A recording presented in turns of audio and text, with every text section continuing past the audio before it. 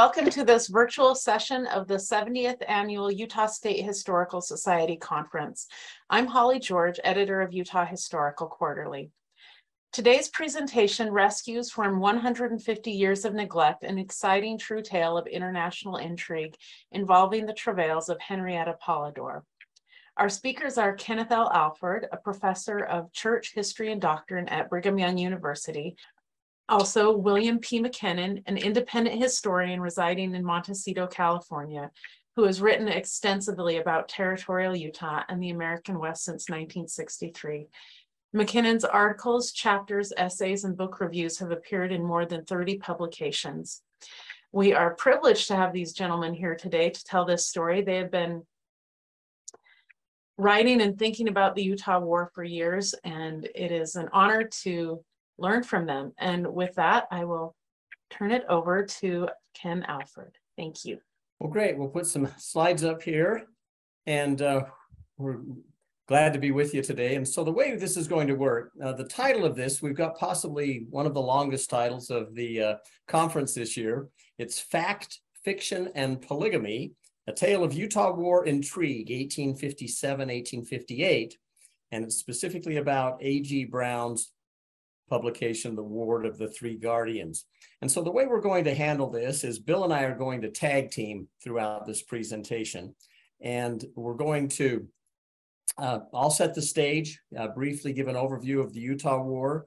Bill will talk about who Albert G. Brown, A.G. Brown Jr. was, and what the 1877 Ward of the Three Guardians publication was. Then I'll talk about the cast of characters, because it's really an amazing cast of characters for a single story. Then Bill will pick up the main storyline and give the plot. I'll come in with some epilogue information, and then we'll let Bill bring it home and share some conclusions. And then Holly, if you've got any questions for us, we'll be happy to answer those. So to get started, the Utah War is just unique in the military history of the United States. It's the largest deployment of forces between the Mexican-American War and the American Civil War. And it's actually where a lot of the folks that participate in the Civil War cut their teeth right before the Civil War militarily. And it's a period that follows Utah becoming a territory in 1850. And once Utah becomes a territory, then the federal government is sending out and selecting the governor and Supreme Court justices and other federal officials for the territory. And to say that that's a rocky relationship just probably puts a nicety on it. It's a contentious relationship sometimes and just painful on both sides. And so over the years, as we approach the Buchanan presidency, we see headlines like these. These are just taken out of the New York Times during that period, but quite honestly, it could have been almost any day. There are headlines like this almost throughout that 1857-58 period concerned with what's going on in the territory of Utah. And so just briefly about the war, what happens is, in 1856, the Republican, a brand new party, they run their presidential candidate, John C. Fremont, and the Republicans come out with two major platforms. They're against the twin pillars of barbarism, which are slavery and polygamy. And then Buchanan, the Democrat, the only bachelor to actually sit in the White House, is elected in that November 1856 election. And so he takes action after receiving reports that there's trouble in Utah, that there's rebellion in Utah, and he hears some very serious charges. And so in the spring of 1857, he makes a decision to send the army out, and in May issues a presidential order ordering the army to march on Utah. They're going to install a new governor, replacing Brigham Young as governor, and put in some other federal officials in the territory, and generally, from their view, bring peace back to the territory. So the army leaves Kansas, and Kansas is having its own problems at that time, in July. And then as they march out towards Utah, the Latter-day Saints send out the Nauvoo Legion, the Utah militia, and do a series of defensive operations primarily, but also some offensive operations, burning grass and burning supply wagons and those kinds of things. And the army gets a late enough start and is slowed down just enough that they decide to winter near Fort Bridger at a place that they established called Camp Scott. And so what happens is we've then got we've got Fort Bridger, and then we've got the Great Salt Lake, and there's about 113 miles between them. And it's a nervous winter in 57, 58. And what happens is, as the spring starts, Brigham Young knows that the Army's going to come into Utah. And actually, technically, they're already in Utah because Fort Bridger is part of Utah Territory at that time. But in March of 1858, Brigham Young calls a meeting in the Old Tabernacle. This is a picture of that adobe building. And he calls there for what becomes known as the Move South. And about 30,000 Latter-day Saints that live north of the point of the mountain actually move south. They almost empty out Salt Lake City, Ogden, Logan, all the areas north up to the territorial border. And in the midst of all of this, what's going on is we've got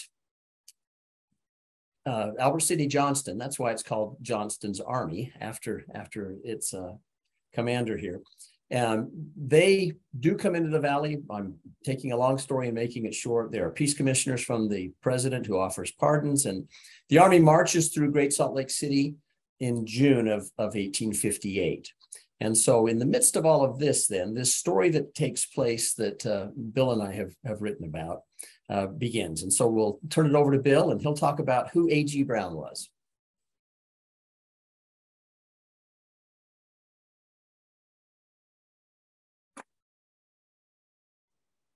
Bill, I think you're muted.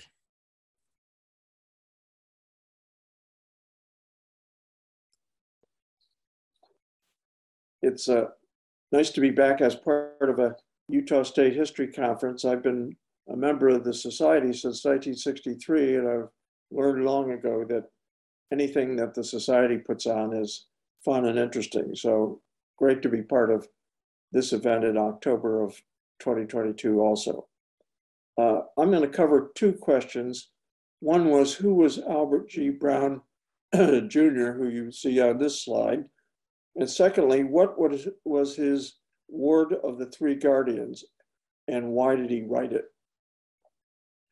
Brown, by way of background, I'll mention, was born in 1835 in Salem, Massachusetts, into a well-to-do family engaged in maritime and mercantile procedures. Albert's father was a ship chandler actively involved in the China trade that sailed out of Salem during the 1800s. They were a well-to-do but not wealthy family, and although they lived in Salem, they also were very well connected in Boston, where Mr. Brown Sr. had his office. They were what Oliver Wendell Holmes Sr. called Boston Brahmins. And that was sort of a tribe to which they belonged. Young Albert went to school in Salem. Then at the age of 13, he was ready to go to Harvard College. Felt, along with his parents, that maybe he needed another year of maturing. So he entered Harvard at age 14 in 1849 and proceeded through there in sort of a rocky degree. A very bright person, but not very disciplined, sent home for a year, came back, finally graduated with his class in 1853 and began the study of law immediately after that. In 1854, he got involved in one of his father's activities, which was abolitionism. And as you all remember, Boston was a hotbed of that. And in the course of pursuing anti-slavery agitation, the Browns found themselves one day in the middle of a riot, which was focused on returning, freeing a fugitive slave, Anthony Burns, who had been captured in Boston and was about to be returned by the federal government to the plantation in Virginia from which he had escaped. And in the course of attempting to free Anthony Burns from the federal marshals and US Army troops, the mob killed a constable in Boston near Faneuil Hall, and several prominent Bostonians, including this man, A.G. Brown Jr., were arrested for homicide. And young Brown spent about 2 weeks in jail. There was a lot of publicity, flowers and candy and food sent to his jail cell. And then the indictment against him was dropped. And at that point, the family decided maybe the best thing for Albert to do would be to leave the United States, go to Heidelberg, Germany, and study for a PhD rather than continuing on with his law studies. So he did that, returned to Boston in 1856 with a PhD. The United States at that time had no doctoral programs of that kind, so Germany was the hotbed of higher education, and Brown took advantage of that. Once back in Boston in 1856, he was at loose ends and trying to figure out what to do with the rest of his life. He was dabbling in newspaper reporting in Boston for local newspapers. He completed his legal education and a master's degree at Harvard and began a sort of apprenticeship in the legal office of John A. Andrew in Boston, a very promising and prominent lawyer in Boston who, at the beginning of the Civil War, became the governor of the Commonwealth of Massachusetts. During the course of the summer of 1857, and Ken, if you could move to the next slide, please.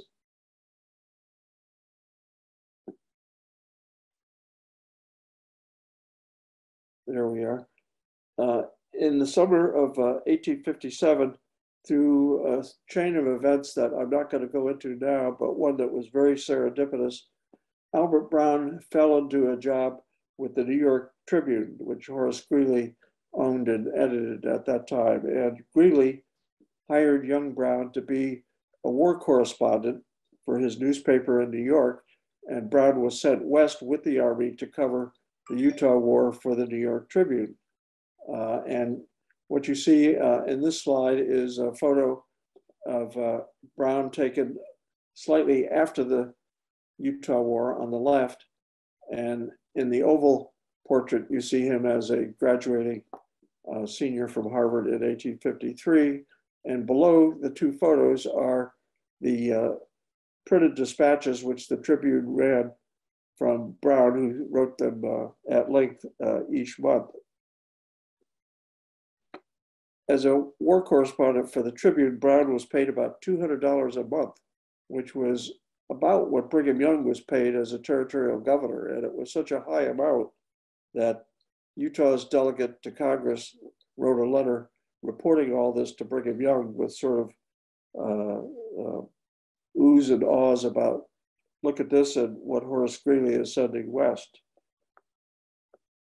The unsigned dispatches that Brown sent to the Tribune were very well written and of special interest to his readers because he had very good access at Fort Scott and at Fort Bridger and Camp Scott.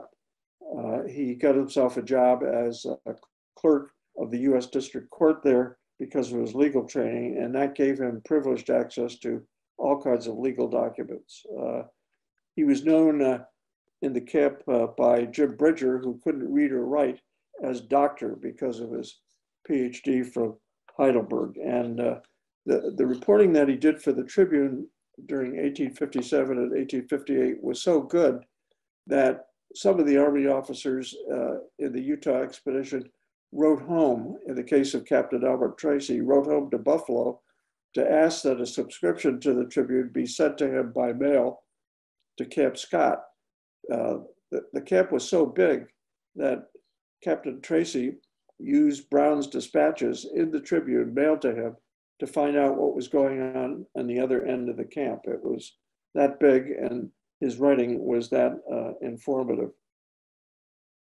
The highlight of probably Albert Brown's involvement with the Utah War was a request from Albert Sidney Johnston, the commander of the Utah expedition, in January of 1858, that he returned to the East Coast to carry dispatches to President Buchanan and to the General Chief Winfield Scott. And it was a 2,000-mile trip taken in the dead of winter. That was quite an adventure. And then in the spring of 1858, Brown came back to Camp Scott and resumed writing the dispatches. After Albert Sidney Johnston and the Utah expedition marched into Salt Lake City, as Ken described, Brown stayed on for a few more months during the summer, wrote more dispatches, and then, to avoid being trapped for the winter of 1858-59, he left just as the snow started to fall in Salt Lake City, returned to Boston in the fall of 1858, and spent 1859 lecturing and writing on the East Coast about the Utah War. And he published in 1859 a three-part essay called The Utah Expedition for the Atlantic Monthly in Boston. And like his dispatches for the Tribune, that three-part article was not signed. So Brown remained anonymous during all this time, although in Boston, it was still such a small community that it was an open secret that it was Brown who was doing the writing. He resumed the practice of law as well as writing about the Utah War. And when the Civil War broke out, he was appointed by his mentor in the law practice, Governor Andrew, to be his military secretary and a lieutenant colonel in the Union Army. After the Civil War, Brown worked as the reporter for the Massachusetts state court system and eventually gravitated to New York in the 1860s and 1870s, where he was a newspaper editor of some prominence. And while he was there, he wrote Ward of the Three Guardians for the Atlantic Monthly, which he had written for in 1859 when he came back from Utah. Next slide, please, Ken.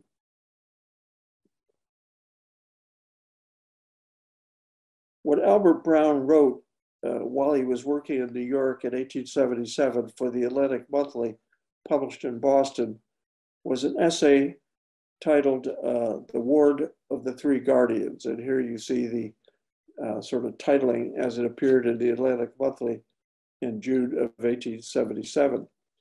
This article was different than what Brown had written earlier in the sense that it was signed. It was then known that it was Albert G. Brown, Jr., who was doing the writing. Unlike his dispatches in 1858 and his three-part series in the Atlantic Monthly in 59, which were anonymous, this one was directly attributed to Brown. The reason why he wrote this 20 years after the Utah War, that is in June of 1877, is interesting, and he never fully explained it. But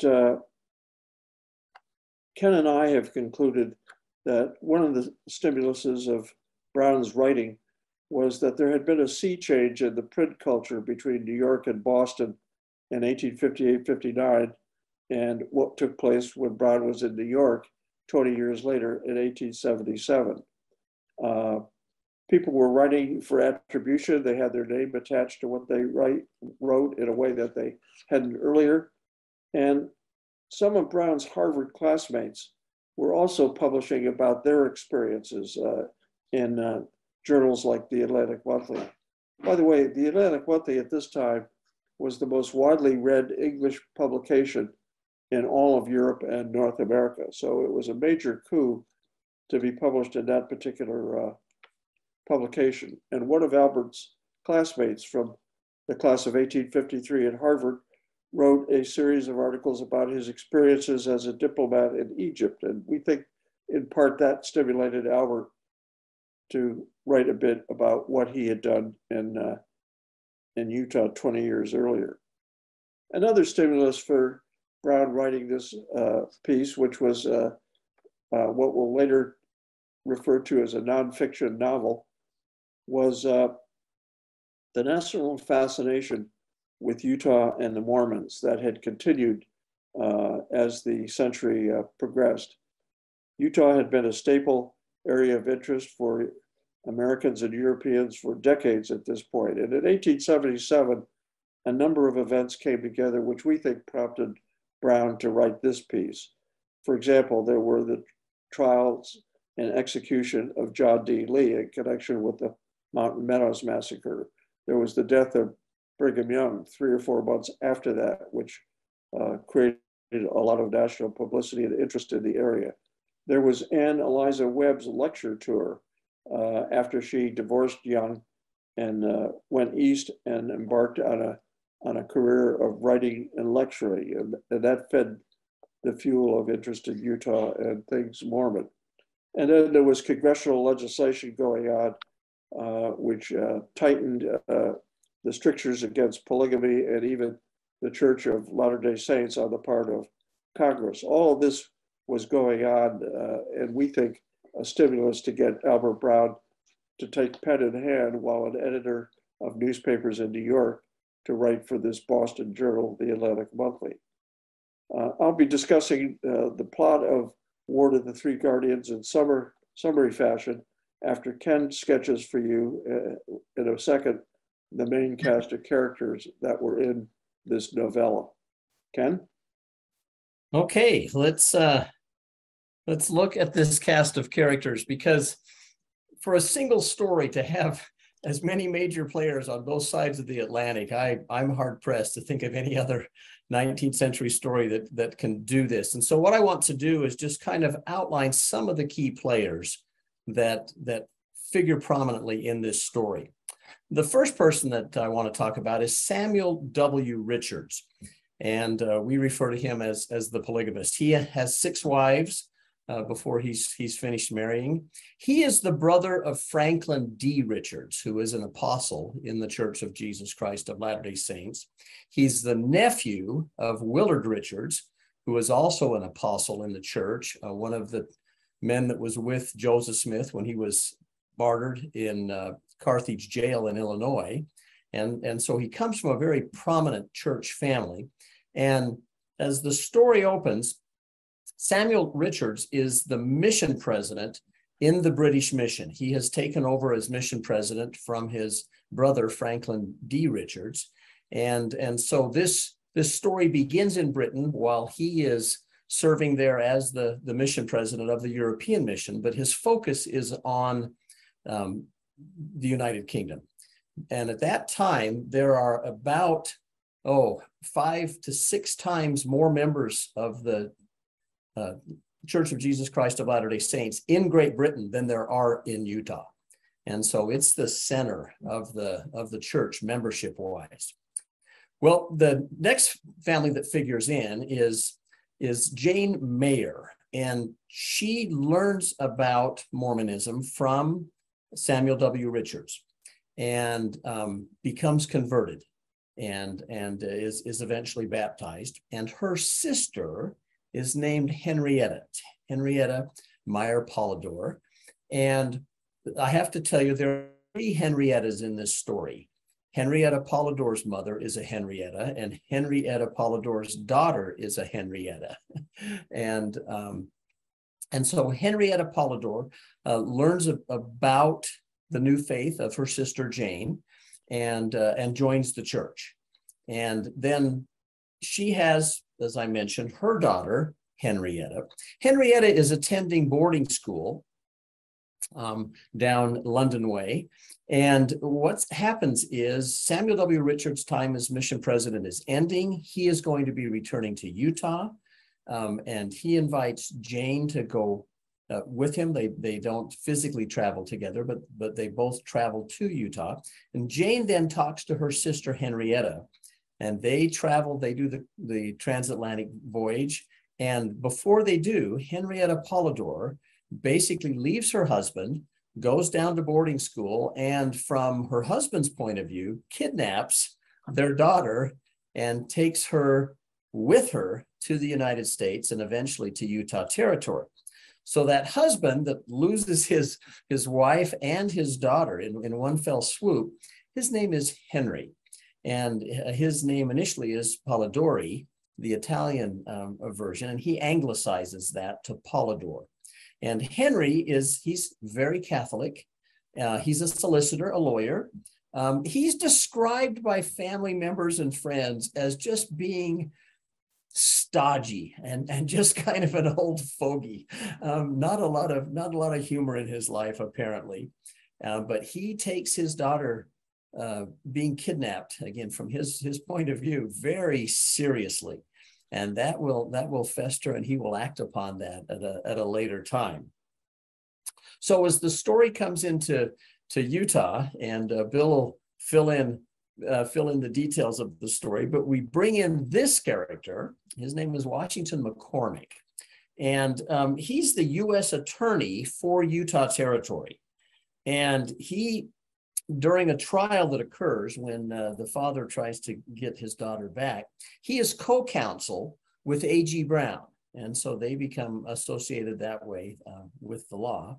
And this guy figures in. He is the U.S. Marshal for Utah Territory. He has arrived in the territory in 1850. And interestingly, shortly after he arrives, he and Brigham Young enter into a business venture. And that business venture is a brewery. So kind of an unusual venture for Brigham Young from our perspective today to be involved in. But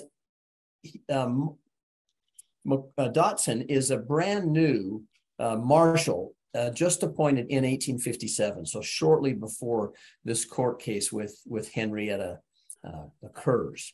We also have Judge Eccles. Judge Eccles has traveled with the Army across the plains. He is up at Camp Scott. And as Bill mentioned, A.G. Brown becomes clerk for the court. And he is about to go in and to become a member of the Supreme Court of the territory of Utah. And he ends up being the judge on this case for young Henrietta.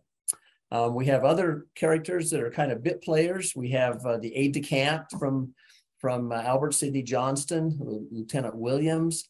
And what happens is that when Henry makes an appeal, he goes through Queen Victoria's government, and the appeal goes immediately through official departments and ends up at the cabinet level for President Buchanan. And several of his cabinet members get involved, one of them being Lewis Cass, who is Secretary of State. He becomes very involved. And his counterpart on the British side is Lord Napier. And he's the British minister in Washington, D.C., serving for Her Majesty's government in Washington. But back in Britain, we have some other characters that are famous in literary circles and artistic circles, especially. This is Christina Rossetti. And I remember reading some of her poetry as an undergraduate at BYU in my initial English class as a freshman.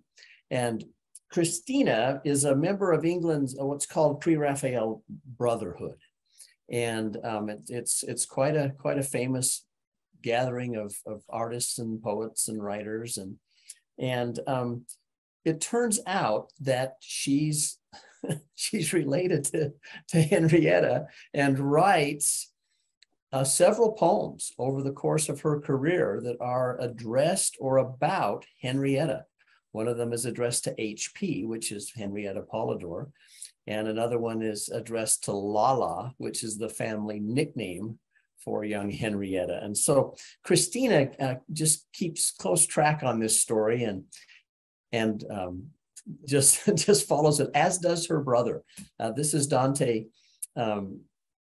Rossetti, and he's actually quite a well-known British artist from the mid-19th century of that Pre-Raphael Brotherhood. And he actually paints both the father, that drawing I showed you of Henry Polydore, that was done by Dante, and he also sketches young Henrietta. And it's just an interesting story because he's friends with a guy named Lewis Carroll who writes Alice in Wonderland, and it's just an interesting mix of personalities that are involved with all of this. And of course, since it's Utah in the 1850s, Brigham Young gets involved, but really only as a bit player. Brigham doesn't figure prominently into this. He does not wade into this court case very directly, but he's had several relations with several of the people that are involved in it closer. And then we've got Jim Bridger gets involved. And the 1877 War of the Three Guardians just paints a fun picture of Jim Bridger. And A.G. Brown puts very colloquial speech into Jim Bridger's mouth. And it's just fun to listen to the way that Brown has Bridger speaking. And so he gets involved as well. So with that cast of characters, I'll turn it over to Bill and let him talk about the main storyline. Okay, thank you, Ken. So we're back to, with this slide, an image of young Henrietta, and on the left, and of course, Albert G. Brown Jr. On the right. And the photograph of Brown was taken during the Civil War when he was a lieutenant colonel in the Union Army and the military secretary to Governor Andrew, the governor of the Commonwealth of Massachusetts. So what did Brown fashion from and through all these characters to create what he called the Ward of the Three Guardians in the Atlantic Monthly in 1877? What he wrote is referred to as a novella, meaning basically a short novel. But as you'll see, as we march through all this, although it was a novella and technically fiction, it was based on fact, largely the dispatches that Brown had written 20 years earlier for Horace Greeley's Atlantic Monthly. And I'll start with the odd nature of the novella's title, The Ward of the Three Guardians. It's an opaque one, as I think about it, with lasting consequences that consigned this piece of work to oblivion. I mean, people couldn't figure out what it was about just by reading the title. The rationale for the title's not clear to readers until they get about halfway through the novella in terms of understanding what or who the ward was, that being Henrietta, and how she related to the guardians, the three people that Ken identified, Peter K. Dotson, the U.S. Marshal, Washington J. McCormick, the U.S. Attorney for Utah, and of course, Albert G. Brown Jr. You find out about their roles only halfway through the novel. So it's an opaque title that left people wondering, and I think was largely responsible for the obscurity of this work of literature since 1877. The fact that it doesn't surface in Google searches is another reason for its obscurity. I mean, there's nothing in that title, The Ward of the Three Guardians, that would make you think about polygamy, Utah, Mormons, English girls, Boston war correspondents. So all in all, it's an unusual title that Brown chose, and with probably the help of his editor, and that consigned it to oblivion until Ken and I unearthed it and decided it was worth calling to the attention of people interested in the Utah War. Then there's Brown's puzzling and inconsistent use of pseudonyms, that is, real names for some characters, made up names for others. And on the next slide, Ken, you'll see a list of the pseudonyms. It's so confusing in a way that we created this document as part of our book about the whole affair. And on the left, you have the cast of characters that are in the novella, and on the right, you have who they really were, what their actual names were, as Ken just described them and showed images of them. So Henrietta Polydore ends up being Henrietta Perigo. And her aunt, Jane Mayer Richards, who became the third wife of Samuel W. Richards, is described in the novella as Jane Moore Peckham.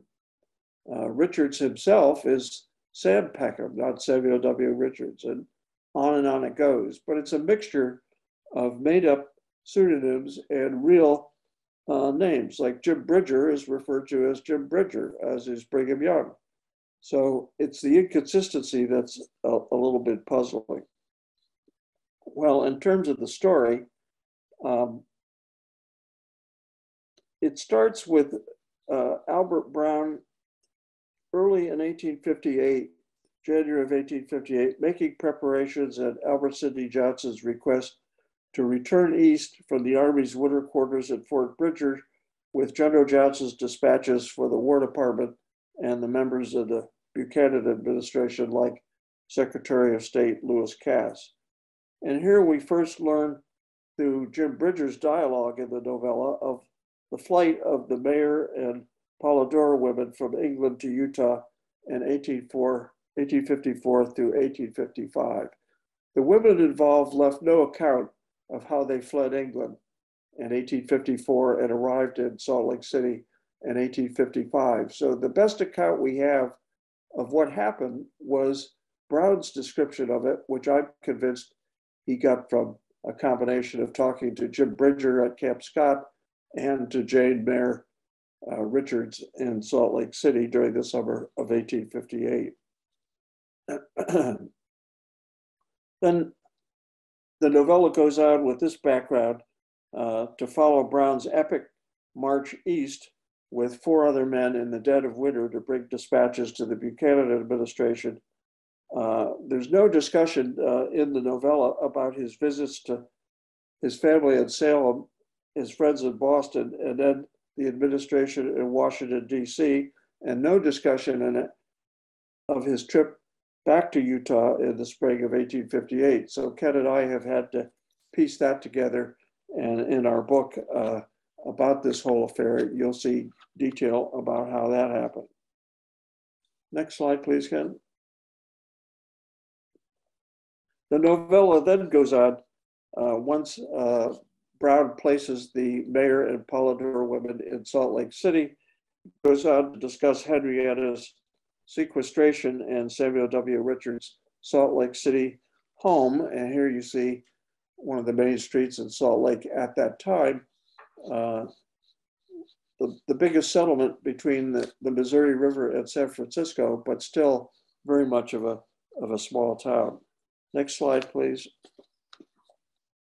And part of Henry's sequestration in Salt Lake City, living with her aunt as the plural wife of Samuel W. Richards, was the alias that was used. She was called not Henrietta, but Lucy, which was a name made up by Samuel W. Richards and Jane Mayer Richards in order to disguise her presence in Salt Lake City and in effect hide her location from her father. And what you see outlined in red is the entry in the Utah Territorial Census for 1856 that lists Henrietta.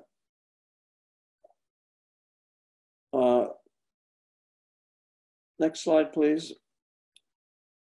Henrietta's father found out about Henrietta's presence in Salt Lake City in the late winter of 1858 through a former Mormon missionary, Henry Hyde Jr., who you see sort of demonized in a cartoon in one of the Salt Lake newspapers.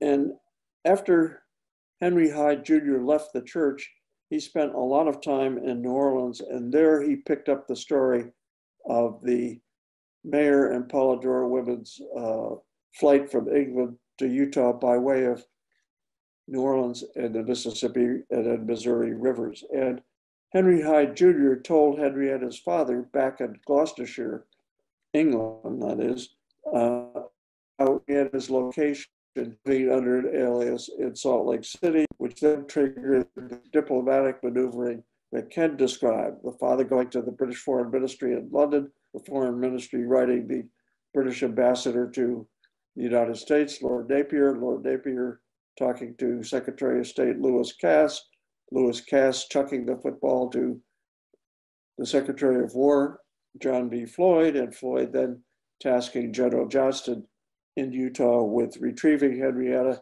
and General Johnston then promptly handed off to Washington J. McCormick, the U.S. Attorney for Utah. And at that point, the court proceedings in the U.S. District Court in Salt Lake City to retrieve Henrietta took place. And we won't go into all the details about the trial, but basically Washington J. McCormick, the district attorney, and Albert G. Brown, a freelancing Harvard-trained lawyer, teamed up to pursue the retrieval of Henrietta through a writ of habeas corpus brought on behalf of her father. The result was that the father's suit prevailed and he was awarded custody of Henrietta, although he was still in England himself. And Judge Eccles decreed that Henrietta was to be returned to England forthwith, but without considering the mechanism of how this was going to happen specifically. During the period in which Henrietta was remanded to the custody of her father, she was put in the care of the U.S. Marshal Peter K. Dotson as a temporary guardian. And he in turn deputized informally Washington J. McCormick and Albert G. Brown Jr. to help him. Hence, the three of them became co-guardians, or as it turned out in the title of the book that Brown wrote 20 years later, The Three Guardians, in the Ward of the Three Guardians, with Henrietta, of course, being the ward. Next, please. Henrietta left Salt Lake City in September of 1858 with an entourage gathered by Judge Eccles himself, who decided he wanted to take a leave of absence in Indiana. And along with him had his known as Jane Moore in the novel, and a small party of English Mormon refugees fleeing Utah traveled with Judge Eccles and under his protection across the Rockies and the plains to the states east of the Great Plains. And as part of all this, Judge Eccles fabricated a myth which he sent to the State Department about a 500-mile chase across the Great Plains by the Nauvoo Legion. Ken and I are convinced that never happened, but it's sort of a stock piece of anti-Mormon literature to have a chase scene, usually at night, involving damsels in distress with shadowy church assassins or members of the Legion. This group arrived at Lord Napier's embassy in Washington in December of 1858, with a newly returned Brown coming down from Boston and Henrietta's mother coming up from the family's new home in Louisiana. Henrietta's mother, as Ken indicated, also named Henrietta, tried mightily to prevent her daughter's repatriation to England and the custody of her estranged husband, but that failed. And Henrietta was returned to England via a Cunard Line packet ship sailing out of New York. The ship was the SS Africa. So the novella that I've just described in quick fashion was a mixture of fact, much of it based on the dispatches, which Brown had written based on firsthand experience in Utah during 1857 and 1858, and where he was lacking information, a fair amount of fiction. We think a lot of the dialogue about Jim Bridger and his acquaintanceship with the ladies from England near Fort Bridger in 1854 was made up by Brown because he needed a story element and he wasn't there to have seen it. So he had Jim Bridger describing it. So the book is very much a blend of fact and fiction, and it's what we've come to call, as Truman Capote did with his novel, In Cold Blood, a nonfiction novel in many respects.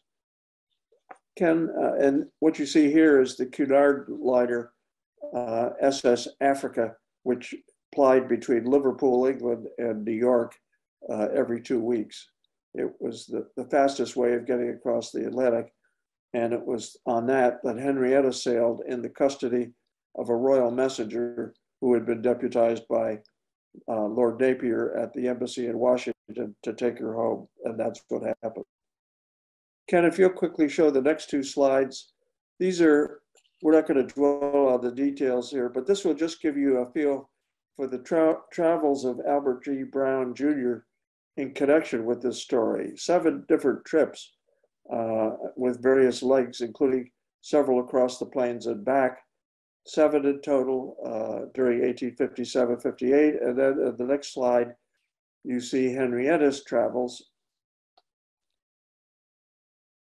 There they are different routes that Brown took, of course, including the one to New Orleans and up the Mississippi to get to Utah to begin with. I just emphasize the sheer staggering volume and distances involved in this story. That's factual. And this was a period when most Americans never left the county they were born in. So this degree of travel on the part of a little English girl ending up in Salt Lake City and Albert G. Brown, a Boston Brahmin, working as a war correspondent in Utah was quite unusual in its day. So with that, I'm turning it over to Ken, who will tell you a bit of the epilogue involved here. So what we've got then is we've got this story that takes place, you know, all over the place. And so here's the bottom line. And in the novella, Brown has to have some kind of conclusion. So he just basically makes up wholesale the conclusion of the novella. But to look at what happens to some of these characters, we've got Samuel W. Richards, and he serves in the Utah Territorial Legislature, but he never really receives church prominence like his uncle and brother. He has a bit of a falling out at one point with Brigham Young. And then we look at Washington J. McCormick, and he practices law in Salt Lake for a while after that experience repatriating Henrietta. And then he moves to Montana, where he's an entrepreneur and a legislator and an attorney and actually quite well known in Montana history.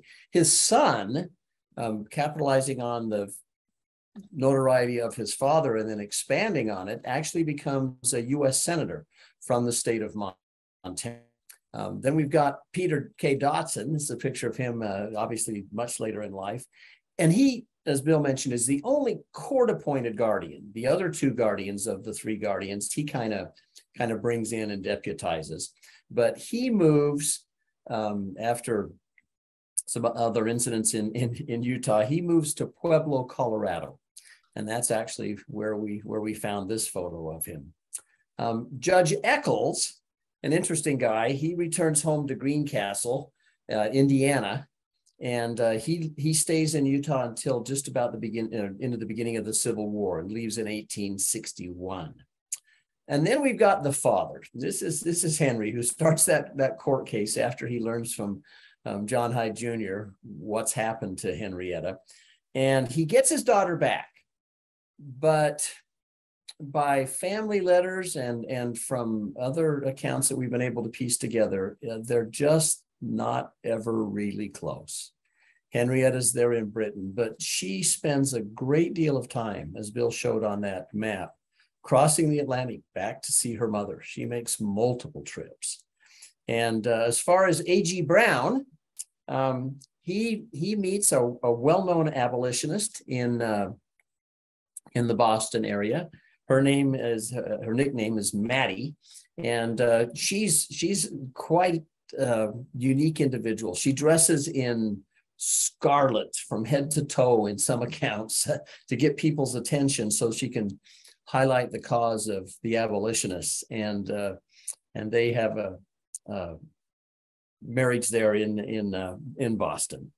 Then we've got Henrietta herself, and she does return to the UK in January of 1859, as Bill mentioned, on the Africa. She doesn't leave us much. One of the few regrets we found a lot about this story, but one of the regrets is that Henrietta doesn't leave us much.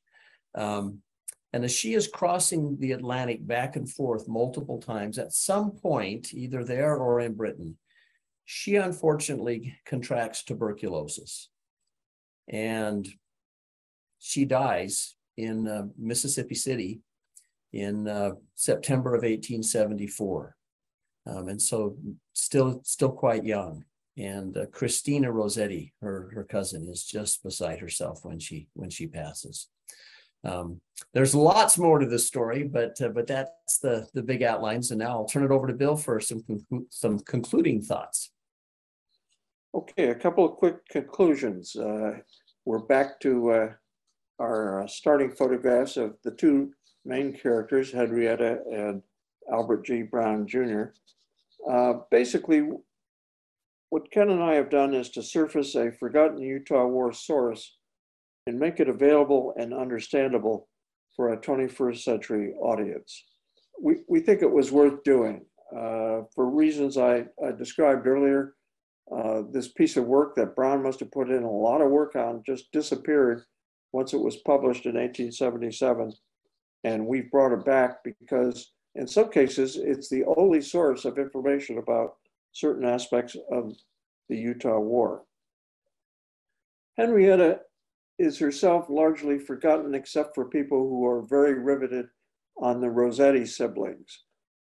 Christine Georgina Rossetti, the poet, and Dante Gabriele Rossetti, the painter. It's well known among people that follow those two in England that they had a cousin who was very ill and about whom they painted and wrote. But the whole Utah chapter of it is unknown in England to this day. And the only connection between this story and England today is what you'll see in the next two slides.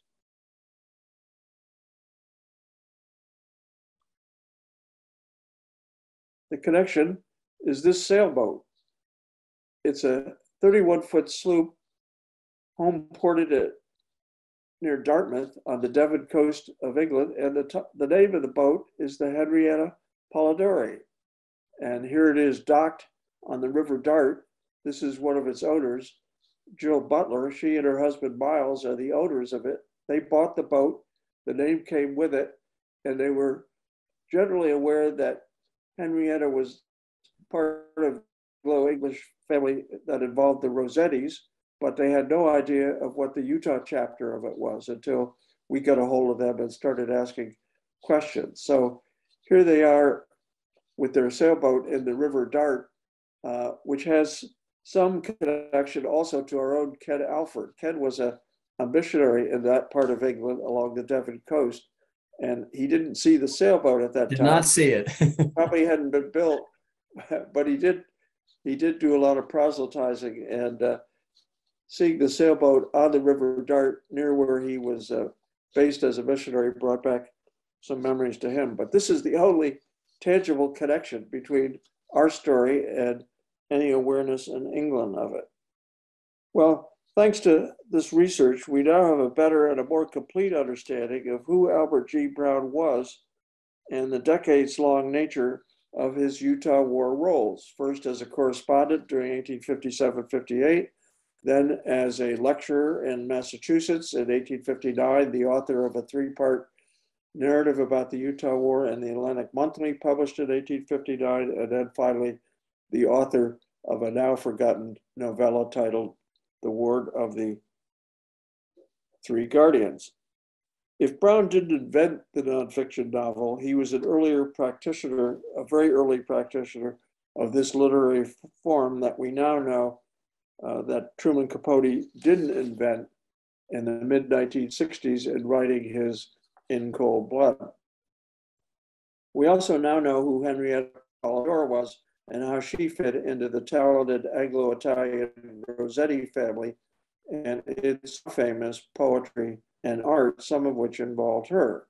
It's also clear, I think, in what ways the Utah War was regional and international in its scope, not just a local conflict centered on places like Utah and Washington, D.C. I think one of the other conclusions Ken and I have come to is that it's now clear how women were involved in the Utah War on both sides. And in surfacing this story, it's one way we have of emphasizing and underscoring this point by considering the plucky, courageous, tenacious behavior of Henrietta I, the mother, Henrietta II, her daughter, and Henrietta III, the young girl who's at the center of the story. There are other women involved in the Utah War. We're not going to go into the details on that, but it's a great story, a great read. And the Utah War was not just the all-male show that most people think of it. There's the fascinating case of Jenny Goodale, a Shoshone princess who accompanied Captain Marcy in his epic trek from Fort Bridger to northern New Mexico to remount and resupply the Utah expedition during the winter of 1858. She was one of the most colorful women involved. One offbeat conclusion that we've also come to is if you're going to write a novel, as Brown did, or a book about one, as Ken and I did, pick a title that conveys what it's about and that can be surfaced via internet search engines such as Google. Another conclusion of ours is the power of serendipity.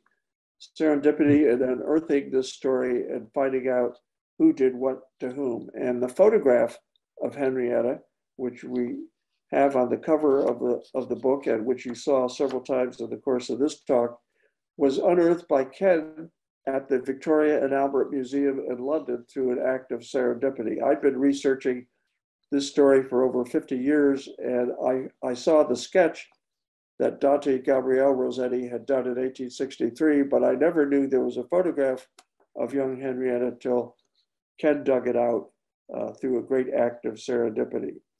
And that brings me to my final conclusion, and that is not only the power of serendipity with this story, but the power of collaboration between Ken and me in bringing it to you. We come from very different backgrounds, live in very different regions, are of different religions, went to different schools, but we have a very common interest, a friendship and a sense of respect for one another that's been powerful in helping us bring this story to you today. And so I'll leave it at that. And Holly, if you've got some questions that you think attendees might ask if they were here in the room with us today, why don't you go ahead and see if we have any answers for you. All right. Thank you, gentlemen. That was wonderful. What a good story. All right. I am going to pull up my questions here. First of all, I just have to say the involvement of the Rossettis blew me away. I've loved the Rossettis since I was, 12 or something. That really, it just ups the significance so much. And the international scope and the involvement with literature, again, all those tropes about Mormons in 19th century literature, I love it. I'll just add real quick that a lot of the accounts of how dour Henry's personality is come from Dante. Oh, They're family letters to other family members, and he just paints a really unflattering picture of Henry's day-to-day life. but most of it is from Dante. The family did not view little Henry as his father as a fun guy. That's fun. Oh, can I ask the question that I had, and you touched on it, and both of you a bit, was what did Henrietta herself want? Did anyone ask her? Did anyone care? Good question. We're not sure, but I suspect from the way the novella played out that originally she didn't want to return to England. She'd been living for, 4 years, I guess, 3.5 years in a polygamous household in Salt Lake City with her aunt, with whom she had a very good relationship. I mean, we've described her as being, from her father's point, sort of kidnapped, but we think Henrietta got along quite well with her Aunt Jane. And I don't think she wanted to leave. I mean, her mother was living in Mississippi, running a resort hotel quite successfully. Her father wasn't what we label a fun guy. And in the novella, Brown has a scene in which, after Henrietta is remanded to the custody of the guardians by Judge Eccles, she sort of slaps in the face, lashes at him. And I don't know if that really happened, but I think Brown's way of describing the likelihood that she probably wanted to stay in Salt Lake and not go back to England. But it's a Wow. good question, Holly. I There's would no also direct add, evidence. I would add that Henrietta III, young Henrietta, the ward, she never is baptized as a member of the Church of Jesus Christ of Latter-day Saints. Okay. But even though she is, by all indications, comfortable there in Salt Lake, she never actually joins the faith of her aunt or the head of the household, Richards. Yeah. So I just find that just an interesting little tidbit. And again, I just wish we had some, pocket diary or something. Yeah. From But her. but the Rossettis write quite a bit about Henrietta being an observant Catholic, in the sense of she wasn't a Mormon. They didn't go into any of that, but they did talk about her involvement in the church rites and celebrations of the Roman Catholic Church. However, her mother, who moved to Utah in the 1880s or 90s rather, from coastal Mississippi, her mother did perform temple rites for the benefit of Henrietta. Henrietta, of course, at that point was long dead, had passed away, as Ken described, of TB in 1874.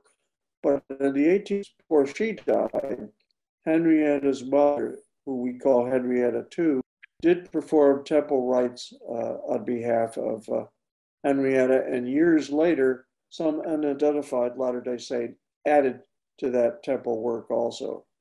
So was she LDS or was she not? I mean, depends how you look at it. Yeah, there's no record of her baptism. I can say that in life. And so her mother, as Bill mentioned, back to Utah and lived in Ogden for a while, also lives in Utah County for. Go ahead, Helen. Well, I guess we don't know then if she had any affection for Samuel Richards or anything of that sort. Just there's so little known about her. We do know Richards thought about her, and unless it was wholly one-sided, Richards was very solicitous about bringing Henry up properly in his polygamous household. And when he went back to England to be the president of the British mission a second time, he wrote to Jane, his wife, in Salt Lake City repeatedly about the need to take care of Henrietta, to make sure she was enrolled in schools properly, and to note that Henrietta was much better off than the young girls he saw passing through cities like New York and Baltimore on his way to England. So he was very solicitous about the little girl, and I think acted in good faith as a surrogate father, as opposed to neglecting or abusing her. Whether she reciprocated that sense of responsibility and affection, I don't know, but it was clear he felt it. And in parting with you all, I'll just make a note that there's a copy of the book bobbing up and down in the sloop Henrietta Polydore on the River Dart in Devon. That's England, perfect. on this very day. So I love it. Returned in book form as well as in the flesh, so to speak. I love it. I love the connection. Well, this has been a lot of fun. So thank you both, and thank you. We'll see you later, I hope. Okay. Happy conference. Take care. Thanks. Thank you.